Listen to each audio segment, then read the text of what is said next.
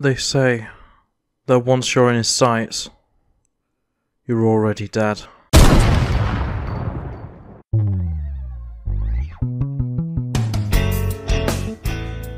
Greetings everyone, and welcome to a review of the Fortnite Battle Royale Collection Portafort. So it includes an exclusive infiltrator figure and is basically the cheapest way of getting the Battle Royale Collection, like, building system, I suppose. It's hard to explain really, but I've already opened it and built it, and let's just get into it. So first off, let's actually look at the exclusive infiltrator figure.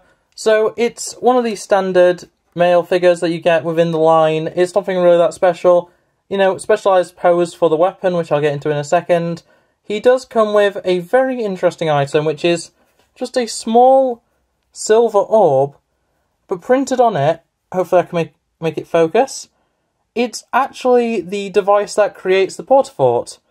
I think in-game it's literally just called a Portafort, but yeah, the item has a nice little print on it, on that blue, showing what is essentially just the shape of the Portafort, and it's a nice little thing. It's not hugely detailed, but it has enough where, you know, you can tell what it is. Peg on the back, which does actually fit directly into his hand there. Nice enough thing overall, nice thing to get, especially in a set like this, which, you know, you might as well have the thing that creates the set. Good playability, pretty neat. And then the weapon that I mentioned before is a heavy sniper rifle. And you know what? I'm not exactly, you know, amazed by this design, because it is just plain black. There's no paint or decals or anything. But it looks pretty good in the moulding. It's, you know, pretty well sized compared to the figure, though it is, just because of the proportions, pretty long compared to the figure's height. But overall, like, it fits pretty well. It actually fits directly into the hands. You've got a trigger finger here, and then the handle with the hole actually works as a, you know, weapon holding hand. And that works pretty well, in my opinion. You know, it looks almost like he is looking down the scope, and generally you put him at the top of the tower, and suddenly you've got an Overwatch position. It's actually pretty good. Looking at the figure alone, you can see it has some pretty good paintwork, especially on the hat with the little symbol there. It's, you know, painted cleanly at the very least. It's a pretty basic design overall, and I don't blame the creators of it, the actual figure, too much. It's a game thing. It looks like this in-game, so it's fair enough. As I pointed out before, he does have the hole in his hand to hold any of the peg items, and then a trigger finger, which can be used to hold pretty much any weapon in the range, other than, like, the minigun, which, for obvious reasons, won't really fit in that hand. Then, on the back, you have a peg hole for, you know, attaching a back bling, or a weapon, or even the Portafort, in fact, which I just dropped directly in front of the camera, there we go. But yeah, you can fit that on if you want to have that as the back bling. I don't really like that design, I actually prefer to put it in his hand, but still. As for posability, he has arms which can both move. That one has much more free movement because of the actual, you know, location of it. This one kind of gets blocked by the head, though you can technically force it all the way around. You just have to bend it a little bit. It's not great for the figure, but it does work. And then there's waist articulation. No head articulation, but it does make sense with the position of the hands and everything. He's always looking in the direction that he's either pointing with that finger, or the way he's actually aiming if he's holding a gun. So, yeah, I'm not huge on the lack of articulation, but I think it's alright overall, and it is no different from any other figure in the line.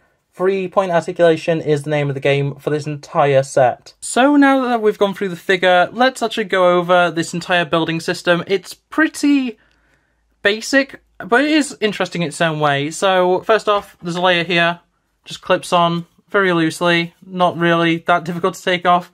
Shows that the top cone bit is hollow, but you can then pop that off of here.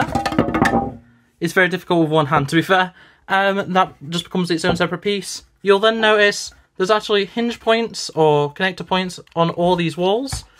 You can actually completely dismantle.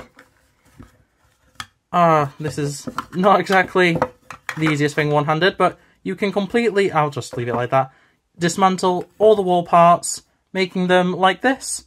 And as you can see, they have just very specific connection points. Pretty easy to snap together. if you're using both hands. And yeah, you have pins on the top, and then you have receiving points at the bottom. It's the same with this one, though this one also has a door, which is a nice little feature. Then if you take the bottom layer off, you'll notice, if I just move all those out of the way, that the base plate actually has a ton of peg points for actual figures. So if I just grab a random, well, the infiltrator figure, there is a random figure to my left, so I thought I'd grab that one, I didn't actually look. But you can basically clip them anywhere on. I will grab the other one just to show. So this is just a random figure from the line. So you can just connect them on there. And they're pretty secure. And by pretty secure, I mean you could hit them against a wall probably and they'd stay in. It's pretty good connection overall. It's actually much better than the stands that these figures come with, the solo and duo packs. So overall, I can't really complain about this. And there we have it. So that is the Fortnite Battle Royale Collection Port-a-Fort with exclusive Infiltrator figure. It's one of the cheapest sets, if not the cheapest sets that you can get. On Amazon, it's like something like £7, so if you're at all interested in just checking out what this has to offer, and if you're a fan of the, you know, this line of figures, getting an exclusive figure with a very unique weapon, it's not a bad shout. I quite enjoy it. I think it's a really nice display piece. And overall, I'm very excited to see what the other playsets and vehicles and stuff like that actually add. But in any case, that's going to be it for this review. If you liked it, make sure to like it, subscribe if you're new around here. And yeah, without further ado, that's it from me. So yeah, bye!